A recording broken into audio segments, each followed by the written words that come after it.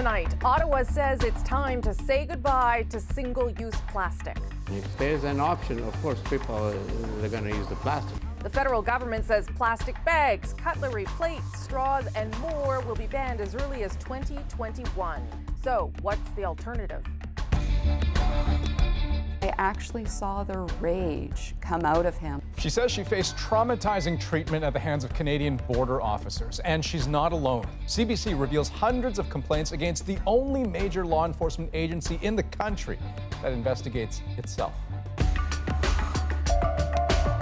And one more win. It's totally worth it. Like, this is history being made, right? Raptors superfans are already camped outside Jurassic Park, hoping for front row seats to history tomorrow night. Is Toronto ready? Is Canada ready? This is The National.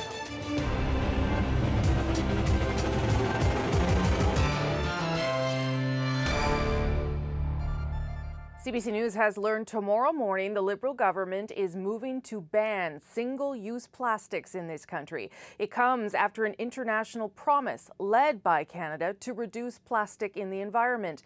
This, though, would be a full ban established with the private sector over time.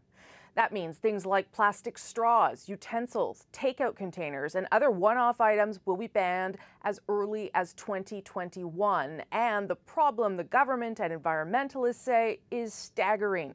Take plastic bags. Canadians throw away more than 34 million of them daily. That's almost one bag for every Canadian every single day, winding up in landfills or floating in our oceans and rivers.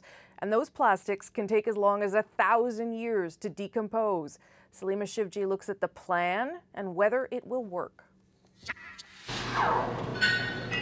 At Ottawa's Bridgehead coffee chain, a near total plastic ban is already in effect. Things that we've been doing in shop for the longest time, we don't even think about anymore. But there are no stir sticks at our condiment counters. We actually have real spoons and we wash them. Real spoons, compostable straws, and cups that don't fit into the tiny garbage chute. There's only one outlier. An alternative that was compostable didn't work out. And we had to struggle with taking the decision to bring back a plastic lid. It was a sad day. But these may soon have to be replaced as Ottawa prepares to announce a ban on single-use plastics as early as 2021. A key promise in a Canada-led global initiative made a year ago. 5 of us also agreed to a plastics charter, which speaks to our common resolve to eradicate plastic pollution. Since then, other countries have moved faster than Canada in what could be an uphill battle, forcing a change in consumer habits and investing in recycling technology, even though it's easier and cheaper to make new plastics instead. Still, many now say there's a sense of urgency. Canada does say that they want to take a lead on this issue. So I think the fact that they're making noises about moving now is encouraging, but it's clearly driven by the public outrage of continued promises for action with no action coming forth. Certainly some international outrage, as Canadian waste rotting in the Philippines and Malaysia led to diplomatic troubles and embarrassing headlines for a government working to position itself as an environmental leader. With Monday's announcement, the Trudeau Liberals will try to convince Canadians here at home that they're the party with a serious environmental policy, even though the NDP has already called for a similar ban on single-use plastics by 2022. The federal Conservatives will outline their climate plan later this month. Salima Shivji, CBC News, Ottawa. So as we wait for this federal plan to kick in, there are several municipalities already on their way to tackling problem plastic. Anita Bath went to see what that meant for one BC community since the last straw. If you want to drip coffee, this is what you're going to get here. A common sound at the Blue House Cafe Market. It's trying to go zero waste, and customers stock up with reusable containers. Packaging that comes from things that we may have purchased in the store or comes from actually from other people that have donated it, and they're then available for people to use. The market wanted to do even more itself after leading a successful push for a total plastic straw ban in North Vancouver's Deep Cove neighborhood. Despite paper straws costing more, merchants bought in. 1 maple and 1 honey glaze for here or to go. Honey Donuts owner Ashok Sefarali says it's worth it. If you look at the long-term effects of cleaning the environment, it's costing everybody more money. He welcomes a complete ban on single-use items. If there's an option, of course, people they're going to use the plastic. But if you don't give them an option, then they're not going to use it. And hordes of people flocking to the popular donut shop are unfazed by the change. I enjoy that it's environmentally friendly, so. Works just as good as any other straw, so it doesn't bother me at all, but it's kind of nice that it's recyclable or compostable. While cutting down on plastic has seemingly been no problem for some businesses here, others say it poses a bit more of a challenge. Restaurants have mostly switched to recyclable containers, but some say under a total ban, it would be tough to manage takeout orders. But from drink containers to coffee lids, plastic is still everywhere in this environmentally conscious community. Many here, though, do hope it will be eliminated entirely. Anita Bath, CBC News, North Vancouver. A plastic ban could mean, of course, having to find alternatives to everyday items, but is plastic always the least environmentally friendly option out there? An exhaustive UK Environment Agency study found that plastic bags, in fact, use less water and energy to produce than paper and those reusable cotton bags. Researchers also found that a paper bag needs to be used 4 times and a cotton bag 131 times to match the carbon footprint of one plastic bag. So experts say, Andrew, the key to reducing the impact of shopping bags is just to use them and use them and use them as much as possible, no matter what they're made of. I would say that makes perfect sense. Okay, looking ahead now to tomorrow night, Game 5, the Toronto Raptors in position to potentially win the NBA championship, making history, and boy, are folks getting excited. This could be any bar anywhere in Canada right now, but it's not.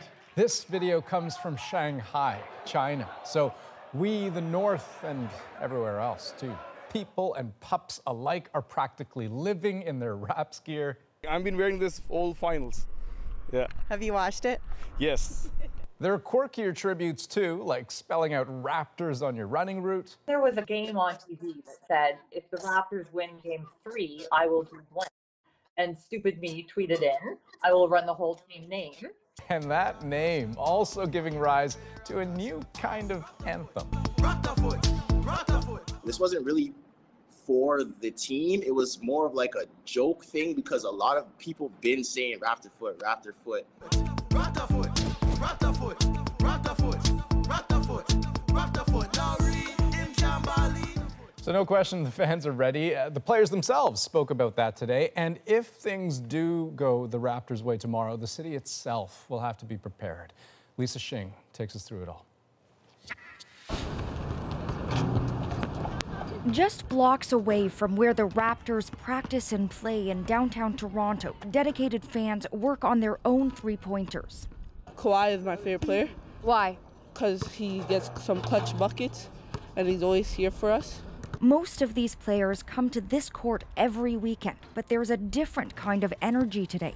Go Raptors! Their team, now Canada's team, is so close. I mean, it's big for our country. We only have one team in the NBA. It's Toronto. It's a pretty big achievement, and it's a lot of excitement at school and outside of school. Today, the team's biggest star gave a shout out to the fans. Just enjoying the support and the energy that they're bringing to the team. Energy could be a bit of an understatement. If the Raptors win tomorrow, expect the city to erupt in celebration, and scenes like these from recent wins could pale by comparison. Toronto police won't say what their crowd control plan is, just that they're working with the city. Early tomorrow, streets around Scotiabank Arena will be cordoned off, concrete barricades will be put in place, and more police will be patrolling. We've seen thousands of people in the downtown of one of the biggest cities in North America, peacefully having fun, and we want that to continue tomorrow. The city is engulfed, and it's beautiful. This sports writer says it's been decades since she's seen the city so enamored with a team. I watch a lot of sports, like be it World Cup or NHL playoffs, that I think everyone's forgotten about at this point. And it's really interesting to see how everybody's adopted. And this is so much for me what the Raptors are about. They are literally spreading joy. And even if tomorrow doesn't go their way, remember, there are still 2 more chances. Lisa Shing, CBC News, Toronto. And so here's the crazy part about all of this. Raptors fans have already been gathering in Jurassic Park to watch tomorrow's game on the big screen. Magda Gabraselassie is there with them tonight, and Magda, that is a whole other level of fan dedication. It really is. I mean, some of these fans have been here since Friday, others arrived on Saturday, and some have arrived today. And there's plenty of supports for the Raptors. Lots of signs here. Just take a look. Liam's holding one. We've got Andy, the sign guy, all in. And we have Roberto, Raptors fans from the Philippines. Are the Raptors a big deal in the Philippines? Oh yeah, Raptors fans in Philippines. You also have a message for the Warriors. You want to turn that around for me? Warriors, exit that way! Andy, what does all in mean? All in, which means that we trade some of the good players and we get three of the best players, so that's why we are here today. Right. And hopefully we're going to win the championships. That's we gamble and everybody's in, not just only Toronto, but for the whole country of Canada. And Liam, quickly, are the Raptors going to take it tomorrow? Yes, they will. Thank you so much. So these guys are going to be here all night, and guess what, Andrew? So am I. That's my luggage there. I'm staying the night with these fans, and we'll see how it goes. I wish you all the best. Magda Gabraselassie in Jurassic Park tonight and overnight. Thanks so much. And hey, you can bet we'll be there tomorrow too with wall-to-wall coverage no matter how the game goes. But let's throw one more thing into the mix. How the Raptors found their way to the Canadian Open.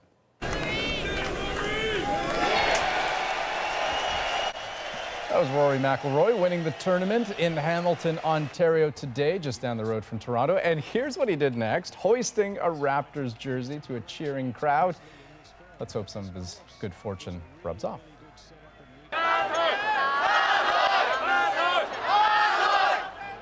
Moving overseas to those incredible images there from Hong Kong, a city brought to a standstill today by an enormous protest. Organizers say there were more than 1 million people out on the streets. They are denouncing a proposed extradition law, which would allow Hong Kong residents to be sent to mainland China for trial. There is concern that the law will be used to clamp down on political dissidents and erode Hong Kong's semi-autonomous legal system. And as Lindsay Duncombe reports, the response on the streets has been unprecedented. The day ended violently, protesters pushing through barricades trying to storm Hong Kong's legislature, an eruption of anger after a protest the Hong Kong government acknowledged was peaceful. The crowds notable for their size and diversity. Fear over the government's extradition bill is widespread. I think the most important thing is to oppose this evil law, this woman says. Everyone can feel this today. The proposed law would give officials in Beijing the power to bring those wanted in Hong Kong to mainland China. There's no rule of law, no fair trials, no humane punishment guarantees. So, and it's going to affect not just Hong Kongers, but anyone living or even just passing through Hong Kong. This is very scary. When Britain returned Hong Kong to China in 1997, it was under what's known as the One Country, Two Systems framework, allowing a separate legal system in the territory. In a joint statement last month, the British and Canadian governments expressed concern for their respective citizens in Hong Kong, warning the proposed law could have a negative impact on rights and freedoms. The United States has expressed similar concerns. Much of the anger has been directed at Hong Kong's Beijing-backed chief executive, including calls for her to resign. But it's unclear what, if any, impact this will have. Beijing indirectly appoints most of Hong Kong's lawmakers. Do you feel that this protest will make a difference? No, absolutely not. Then why do it? Just at least you fight for it. At least, like, you didn't give up anything. You fight for it. Fight until the end. In a statement, the government of Hong Kong said it respects people's different views and promised to listen to concerns. Lindsay Duncombe, CBC News, Washington. Canada is home to an estimated 500,000 people of Hong Kong descent, and there were solidarity rallies in several Canadian cities today. Power to the people! Power to the people! Together we stand! Together we stand! This This was the scene outside the Chinese consulate in Toronto today. You can see some of the protesters carrying yellow umbrellas that became a symbol of resistance in the 2014 pro-democracy protests. They were raised in Vancouver too. That was one of the biggest protests outside Hong Kong. Dozens of families in Cuba are calling on Ottawa to listen to their concerns. The Canadian embassy there stopped taking in visa applications last month. And as Olivia Stefanovich tells us, they don't know what to do next. Dear Government of Canada. Querido Gobierno de Canadá. Dear Government of Canada. A desperate plea from families stuck in limbo. If you are a country that clearly benefits from immigration, from the labor of newcomers like my husband, you owe it to these individuals to facilitate accessible visas. Canadians separated from their Cuban family members recorded this video after Canada shut down its visa and immigration application process last month in Havana. It deemed the embassy unsafe to protect diplomats who fell mysteriously ill, complaining of dizziness, headaches, and nausea since 2017 that have yet to be explained. And we don't know how long this process is going to take. Canadian Jacqueline Stein lives in Cuba with her husband. She applied to sponsor him to come back with her to Toronto, but now she may have to leave without him. It's pretty heartbreaking, especially being a new mom. Amanda Riez is trying to get a visa for her mother-in-law. It could take another year for the application to clear. It's like they just don't care. This is a tough situation. The Canadian government has no immediate plans to reopen application processing in Havana. We have every intention and desire of continuing to provide strong consular and immigration support. At the same time, we have a really strong responsibility, a duty of care to our diplomats, and we can't expose them to danger. The federal government is telling Cubans to travel to other countries to complete their applications, an expensive and time-consuming process that's simply out of the question for many. Most Cubans make fewer than 50 Canadian dollars per month. Olivia Stefanovich, CBC News, Ottawa. Okay, I want to take you out to Vancouver right now. We've got Briar Stewart standing by because, Briar, we've got some breaking news, developing story coming out of the Dominican Republic about a former Major League Baseball player.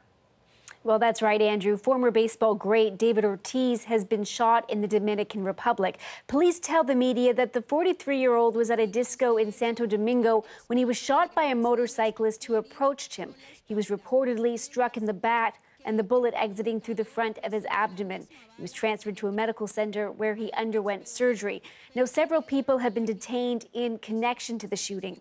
Ortiz, who was originally from the Dominican Republic, retired from baseball in 2016 after 20 seasons in the major leagues. He spent most of his career with the Boston Red Sox and won 3 World Series with the teams. He still lives in that city, still working for the Red Sox in a variety of roles, but is frequently in the Dominican Republic where he does business and runs a children's charity. We'll continue to keep an eye on this developing story and bring you updates throughout the evening. Back to you in Toronto. Okay, and still ahead on the National, the question that stunned Raptor Kyle Lowry during today's news conference. You'll meet the kid who asked it in our moment. He's after our jobs, Andrew. And 6 years ago, he changed everything. How Edward Snowden's decision to leak classified secrets changed him and everyone who's ever helped him. But first, she says she was subjected to a strip search when Canadian border officers couldn't find the drugs they were convinced she was carrying. He actually raised his voice at me and said, "I think you're a drug smuggler." Go Public reveals hundreds of complaints against the agency. Next.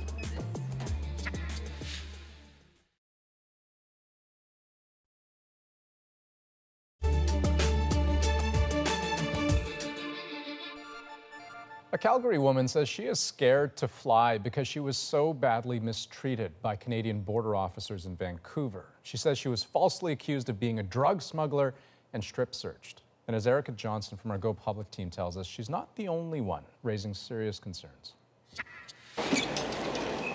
It always comes back to Jill Knapp when she travels. 3 years ago, the software instructor and Sunday school teacher was connecting through Vancouver Airport on her way home to Calgary after a trip to Mexico. She's singled out for what's called secondary inspection. There, she says, a border officer was almost instantly aggressive. He actually raised his voice at me and said, "I think you're a drug smuggler." And he said, "I deal with people like you every day." That officer checks her suitcase. Nothing. Calls in a sniffer dog. Nothing.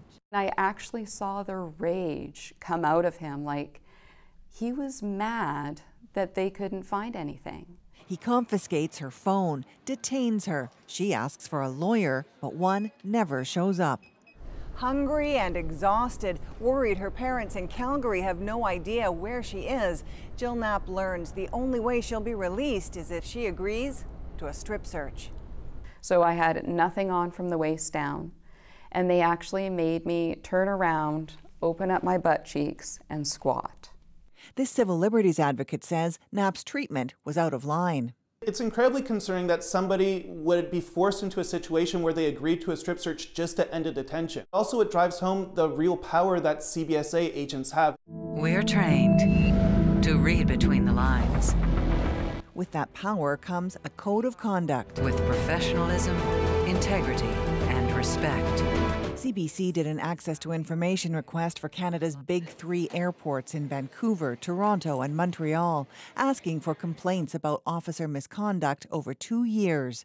We discover hundreds of other travelers alleging they've been yelled at, bullied, even threatened. It's completely unacceptable, and I have to say kind of repulsing that people go through this when they're simply trying to travel to their destination. Something really needs to be done.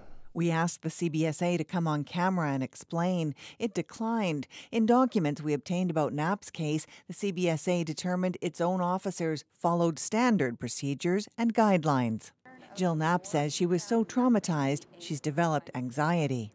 My husband's going to Mexico in July to see his mom, and I'm terrified to go. It's hard because I love their family, and I want to see them, and I'm scared. Erica Johnson, CBC News, Vancouver. And if you have a story, idea, or a tip for a Go Public team, you can reach them at gopublic@cbc.ca. Still ahead on The National, the ripple effects of whistleblowing in the Sunday interview. Adrian finds out how Edward Snowden's life has changed since he changed everything. Plus, we go backstage at a dance program that's making a difference for Indigenous youth. 2, 3, 4, and... Some of the kids that are the most quiet shine the most when they're dancing. So emotional and so overwhelmed with excitement that you were able to accomplish something.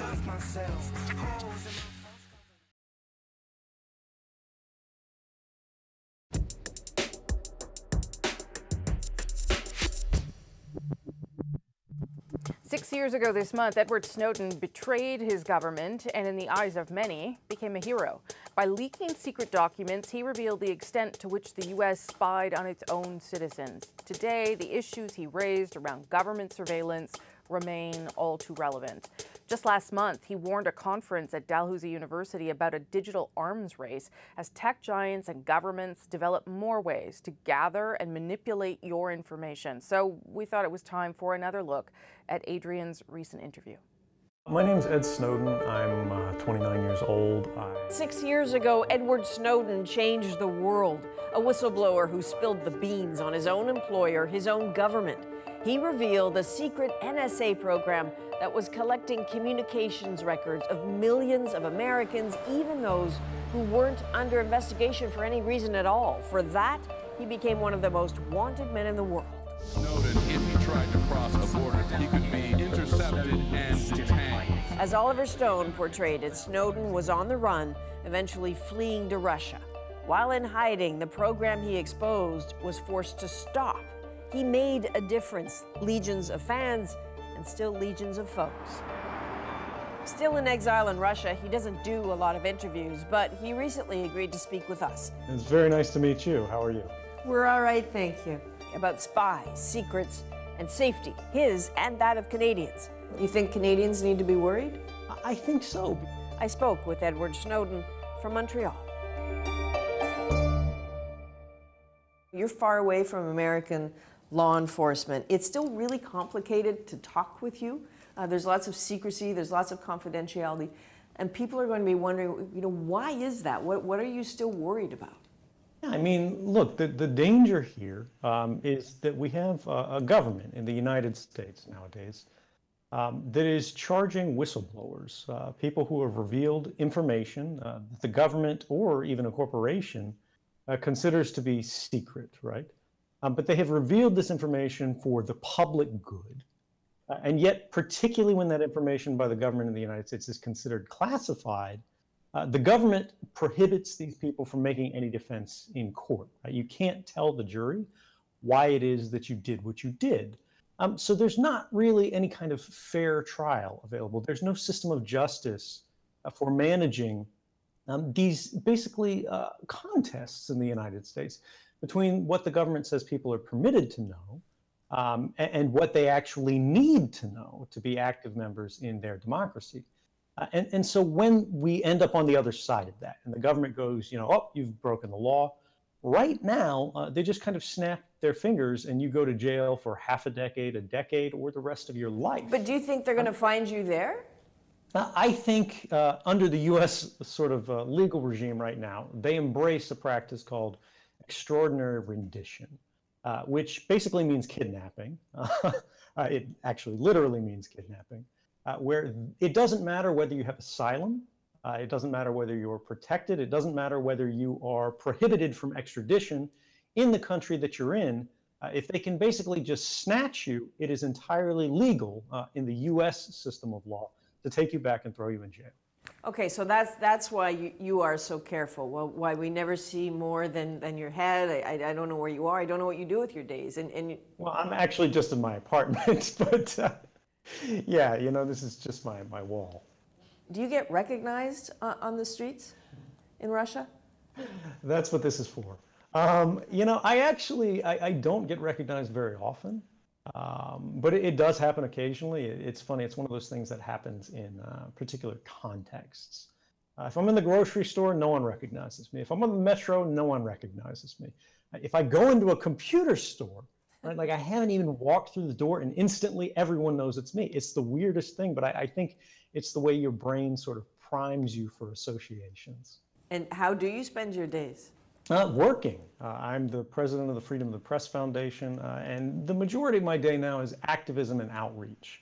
But I'm particularly concerned with the kind of attacks that we see happening against the press, both in the United States and around the world. I've been very critical of the policies of the Russian regime right now, particularly as it relates to internet freedoms and censorship. We see this also happening in Europe, in places that, you know, you wouldn't traditionally expect it. When you said you've been critical of how the Russian government has handled press freedom, are you sure you want to poke your hosts in the face like that? Well, look, it's, you know, everybody knows Russia's politics have been troubled.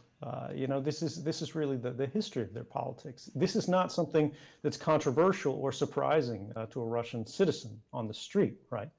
Now, of course, the government might object to that. They might be upset about that.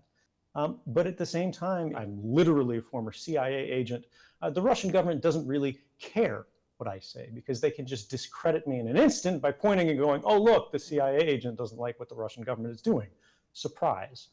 But I think there are people that are listening, and the more voices that talk about people who go too far, the more skepticism that people have in their own government increases, and that's a vital thing.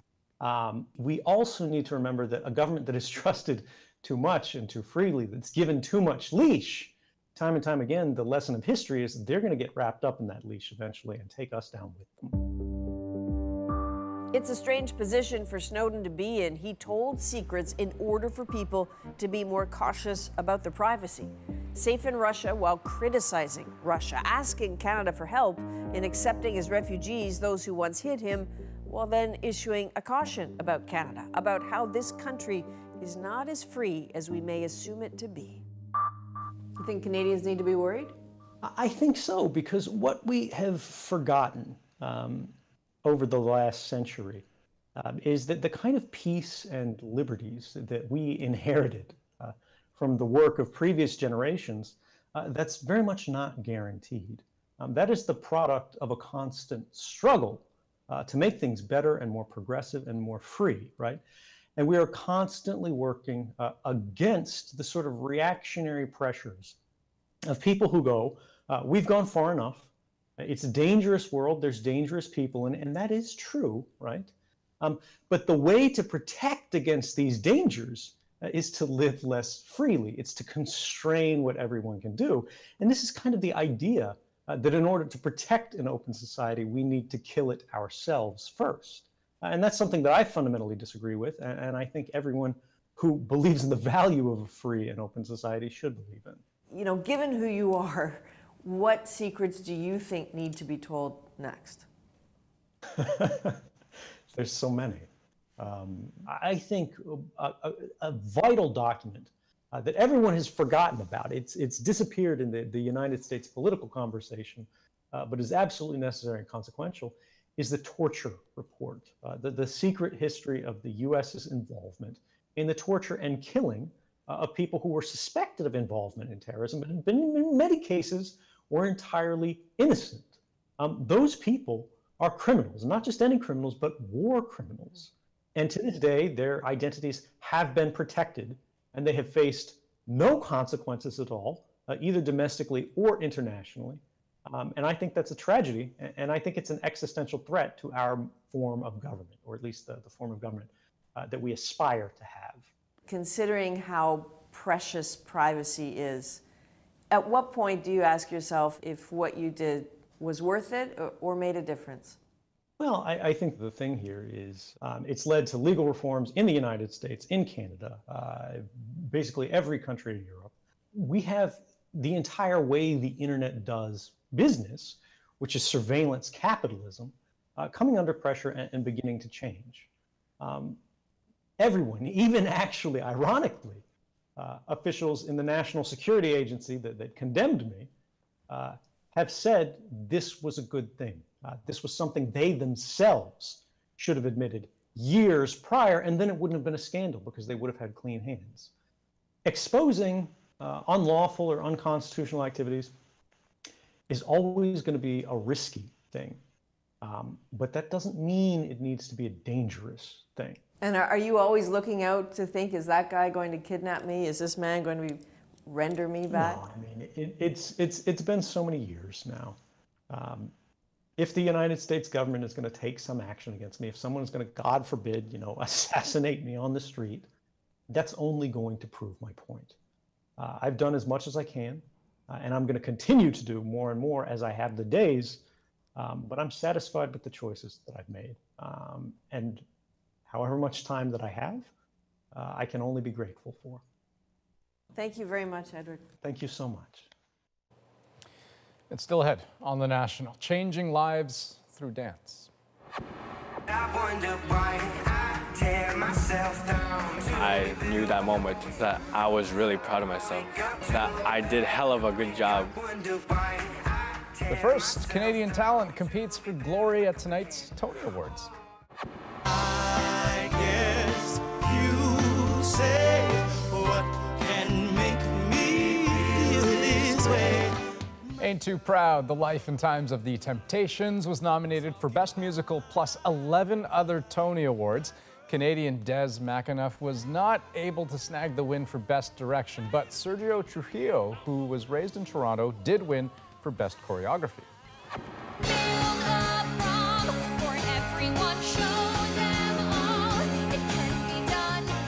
The Prom was also nominated for Best Musical, but Canadian Bob Martin missed out on what would have been his second Tony for writing the book. His previous win was for The Drowsy Chaperone. Why is it so hot down here, hotter than a crucible? And the Tony for Best Musical went to Hadestown, a show with a Canadian connection. On the road to Broadway, it had a run at Edmonton's Citadel Theatre and was partially developed there. And tonight, the Citadel got a shout-out on live TV. Way down under the ground.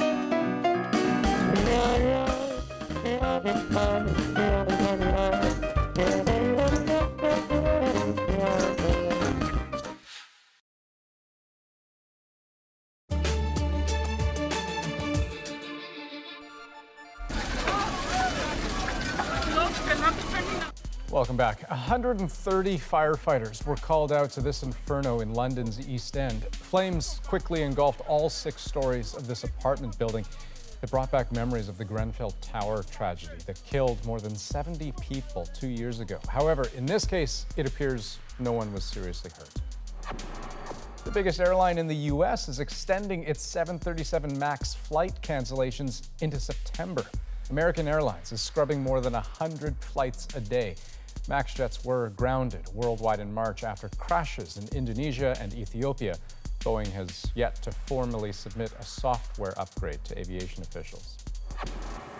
And disappointment for all these St. Louis fans tonight. They had a shot to close their series out and clinch the Stanley Cup, but they lost tonight's game against the Boston Bruins, which means it's all going to a high-drama Game 7 Wednesday night. The Blues have got a long-standing grudge to settle here. They last lost the Stanley Cup to the Bruins back in 1970. Okay, now let's take you behind the scenes as more than 100 youth from Nunavut, Manitoba, and Ontario rehearse the show of their lives. They are part of Outside Looking In, a nationwide nonprofit dance program dedicated to inspiring Indigenous kids. They recently performed on one of Toronto's premier stages, charming a crowd of thousands. But before that, we caught up with 2 dancers and their choreographers in a training camp outside of Toronto. They told us about the power of dance and the impact it has on their lives. 4, 3, 2, 1, 4, 3. Louder! Louder! 2, 1, 2, 1, 2, 1, 2, 1, 1. All right. Wicked work. My name is Solomon Harper, and I am from St. George Point First Nation. I think dancing is like really fun. When I dance, I usually let go all of my emotions. Let me see your overbite, or a little smirk. Let me see your nasty face. Everybody's like, and then you have a... My name's Nino Vicente. I work with Outside Looking In as a choreographer. Listen up. Did you hear me clap once? Did you hear me clap twice? Did you hear me go whoop, whoop, whoop, whoop?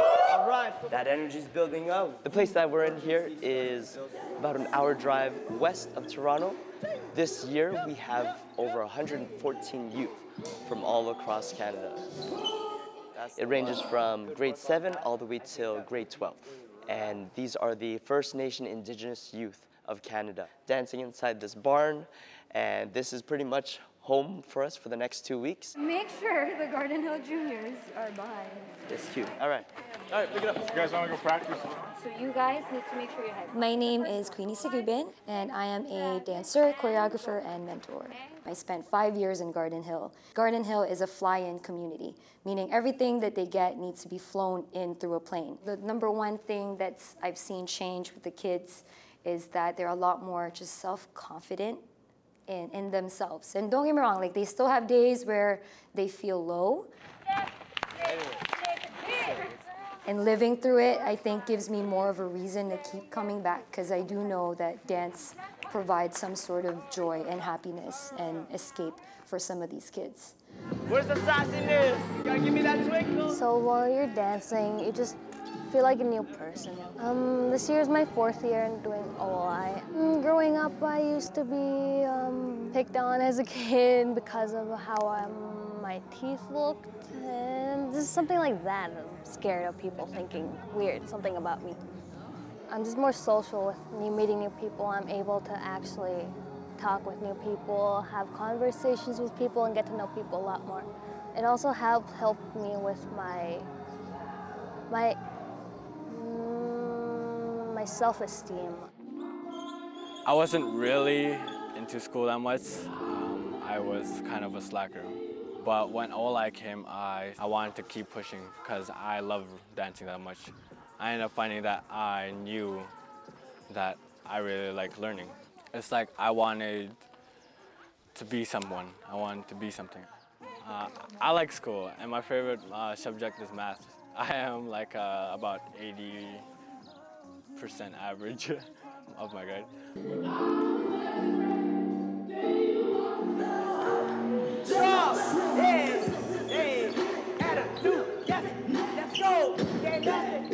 The choreographer, Nino, right? He wants us to push our limits way high as we can until it's really done.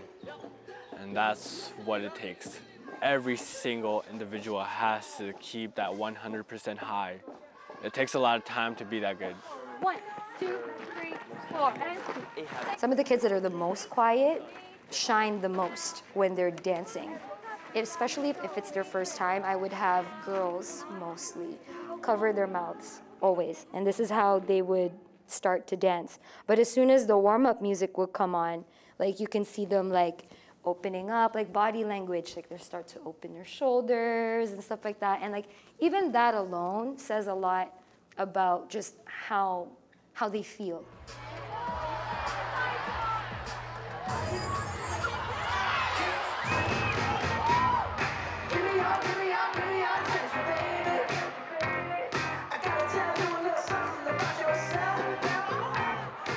The Sony Center stage is the biggest stage in Canada.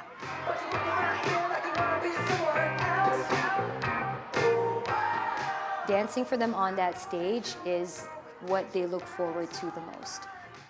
That 3 minutes of them dancing is what they go home and remember. Sony Center is a huge stage that fills up thousands of people. They step on, you see their eyes just open up, and you see that they're like, oh, this is really real. Hold up. Gang, gang, gang, gang, gang, gang.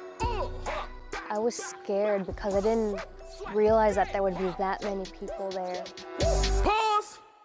Hold up. And I wonder why I tear myself down to be built back up again. I knew that moment that I was really proud of myself. Wonder why I tear myself down. That I did hell of a good job. I was so proud of myself. I was so proud of everyone there. I wake up, wonder why I tear myself down. You get so emotional and so overwhelmed with excitement that you were able to accomplish something. At that moment, I realized that there's way more to the world. For me, I'm just gonna enjoy it while I am here. So when I go back home, I think I'm gonna strive for more again and hopefully come back next year.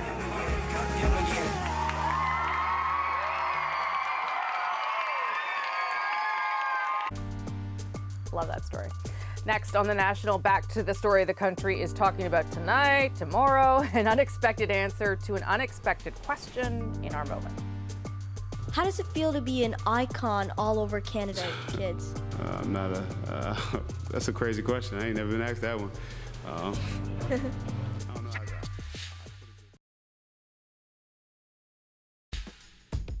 So before a Raptors game, the media gets to have its pregame, and we sit there and we pepper the players with questions, and they're predictable. Like, how do you stay calm? How are you feeling about tomorrow? What are you eating? I don't know. But today there was a different kind of question too, from a different kind of reporter, hard-hitting Arjun Ram from CBC Kids News. And it left Raptors star Kyle Lowry momentarily speechless. And tonight, Arjun gets our moment. How does it feel to be an icon all over Canada, kids? I'm not that's a crazy question. I ain't never been asked that one. I don't know. I put it this way, man. I was once a kid. I was once in your shoes. And to be able to know kids one day will want to be like me, I hold myself to a super high standard. And I want kids and I want you to see a man that's, really professional, really about his business, but at the same time, he's still fun and loving at everything else. Davide, last crazy question right there, boy. You can't beat that question. You can't beat that question. You can try, but you can't beat that question. How is it that it doesn't seem like Arjun is even the slightest bit nervous? No. Like, I don't get that. I don't know. And I like doing interviews and asking questions, but now I'm worried that Arjun is better than me. Anyway, we caught up with Arjun to see how he felt about all this attention. He's on TV, but this is how he felt about that moment. I was not expecting that, honestly. I just asked the question and expected an answer, but when he started off, he's like, whoa, I've never heard that question before. I'm like, okay, wow, all right. And when the next person asked the question, he said, you can't top that question. And that's when I was like, wait, what's going on here? This isn't real. I'm still very shocked by his answer and how nice he was to me. Aw. It's good when you can stump someone and make them think in a question. So Arjun, kudos to you. Well done today. But okay, but here's a pro tip that I just thought of. Yeah. The secret, though, you ask a really nice question like that, yes. but then you follow it up with a really mean question. Like Kyle, I noticed you were suffering in the first quarter of the last. Well, this is how I do interviews with politicians. Now you've uncovered my secrets. There you go. Arjun will get there. Some free advice. That's the National for this Sunday, June 9th. Have a good night. Go Raptors, go.